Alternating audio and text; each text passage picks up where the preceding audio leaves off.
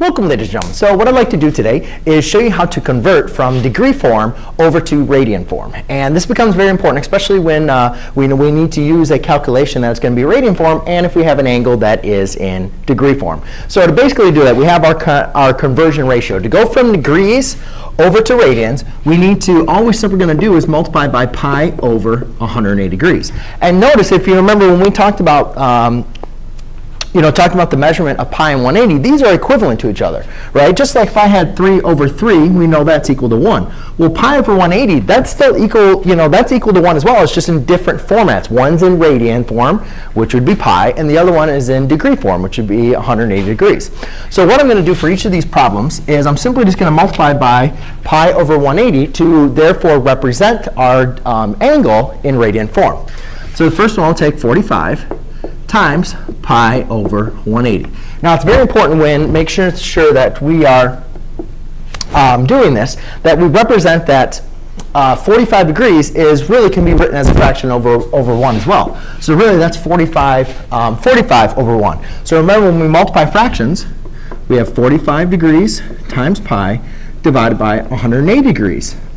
Now, looking at this, we can see that my degree symbols, those are going to divide each other out, and then I can reduce 45 over 180.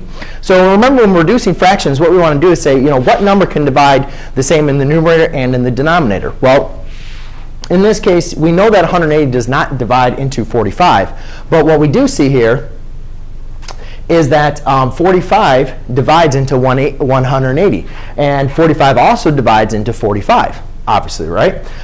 So that's the largest, what we call our largest common denominator that divides into both our numerator and our denominator.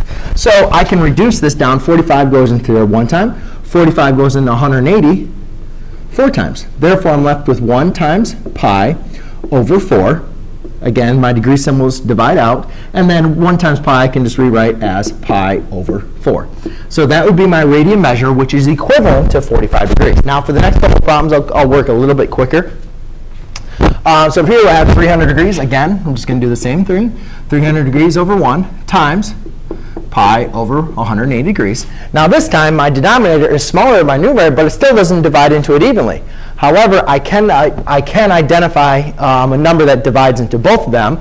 And I can just look at this and say 30, right? 30 divides. I can divide the numerator and the denominator. So I can divide. So really, this is 300 degrees times pi over 180 degrees, because that's going to be 1.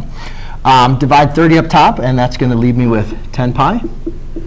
Over divide 10 on the bottom, that's going to leave me with 30, I'm sorry. That'll leave me with 6. And then here, I can divide now. I can say that 2 divides into them, so I can reduce this again into 5 pi over 2. I divided 10 by 2 and 6 by 2. So therefore, I have 5 halves. Now, when you have a negative number, again, we're just going to be doing the same thing. It's not really going to change anything. I'm just going to take this number, 270 degrees, times pi over 180. Now, again, in this case, you can see that, oh, whoa, guess what? 30, again, divides into our, 30, again, is going to divide into them. So 5 halves, 30 into 6. OK, so when I go ahead and divide into 30 into the top, well, I'm left with negative 270 degrees over pi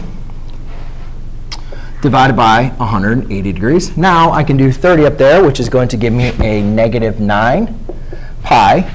And then over 180, 30 is going to go into there 30, 60, 90. It's going to go in there 6 times.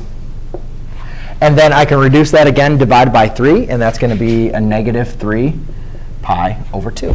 Now, in my last example here, I have 81 degrees. Well, if we do the same thing, we do 81 degrees times pi over 180 degrees.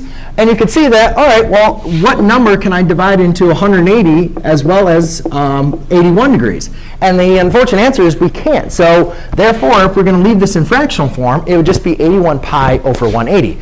However, sometimes we might want to if we still want to write this in radian form, we could leave it like this, or we could actually use represent this as a fraction. So I do 81 times, 81 divided by 180, which would be 0.45. So we could do 0.45 pi, or we could multiply that multiply those together, and then round it to approximately 1.41 radians. Okay? So there you go, ladies and gentlemen. That is how you convert from degree to radian form for an angle. Thanks.